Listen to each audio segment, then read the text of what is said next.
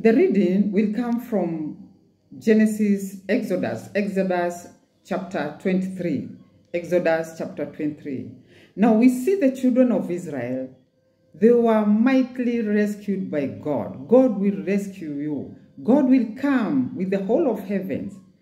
If you are crying, if you are in bondage, if there are people who have enslaved you, have taken your freedom, they are oppressing you, they are mistreating you, they have taken all that which is yours, your freedom, your property, your children are suffering, they are crying.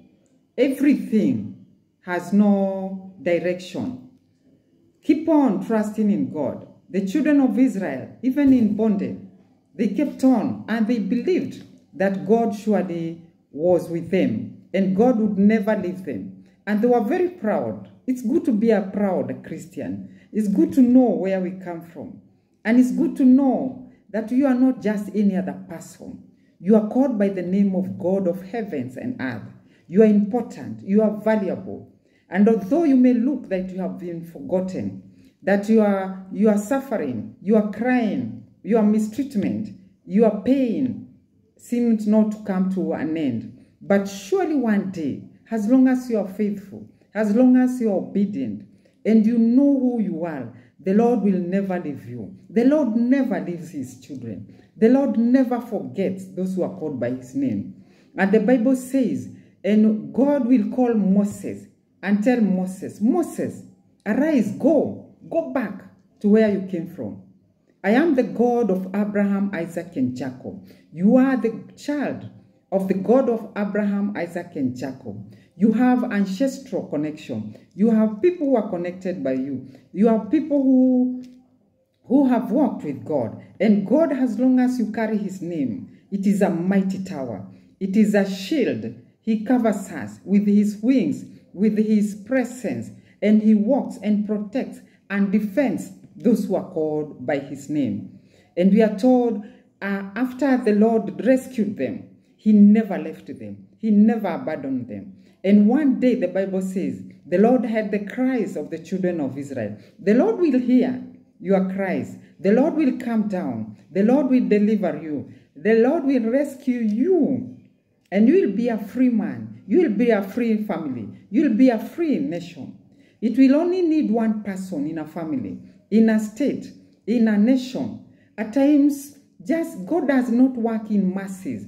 When he wants deliverance, when he wants to redeem, to rescue, to save, to bless, God will, normally he would use one person. And this time he uses Moses. And he tells Moses, Moses, come here. Who are you? I want you to go back to Egypt and rescue my people. And then Moses says, hey, me? I cannot. I am a stammerer. How can I talk to the king of Egypt? I am Moses. No, God, I cannot go. I am a shepherd. I have lived in the wilderness. I am dirty. I'm smelly. I'm insignificant. But the Lord tells Moses, no. Who created you? I am the Lord Almighty. And I'm sending you back to go and rescue, to go and redeem. God himself can never come in your family, in your state, in your environment, in the situation that you are in. God will pick somebody. God will use somebody. And God's deliverance is mighty. It is powerful. Not only powerful, God eliminated so many, all the firstborn of the Egyptians, they were destroyed, and their firstborn livestock. God will destroy some situations, some issues, even some persons from your life. Not only that one, God has no mercy when it comes to redeeming and to rescuing his children. And we see when God came down, he came with the whole of heaven. And he comes with the 10 plagues. 10 plagues. And he says, I am the Lord Almighty. there are issues that will come. God will release certain issues, certain situations against your enemies, and they'll not overwhelm you. Although they have almost a replica, they have the same things. Moses was using a rod and Aaron, the only two. And the miracles Moses and Aaron were performing, they were also countered by the pharaohs. But the last one overwhelmed. The last one was the final. And the last one silenced everything. And even the pharaoh was so much afraid.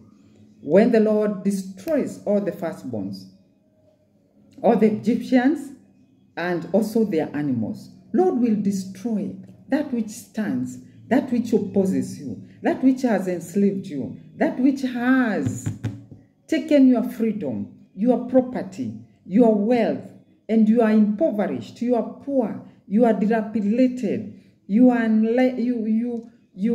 miserable, and you are pathetic. What is that you have been crying for and on for a very long time? The Lord listens, the Lord hears, but there needs to be somebody that the Lord will use. There needs to be somebody the Lord will work through to bring that redemption, that salvation, and that freedom. Do not worry. Do not keep quiet. Keep on praying, trusting, believing. And sure enough, the Lord is mighty. Not only mighty, He's powerful, and He's good and serious, and He protects, and He shields, and He uses all the arsenals He has to rescue you, to redeem you. And when He does that one, hey, the Egyptians you see today, you shall see them no more. And that is the word of God.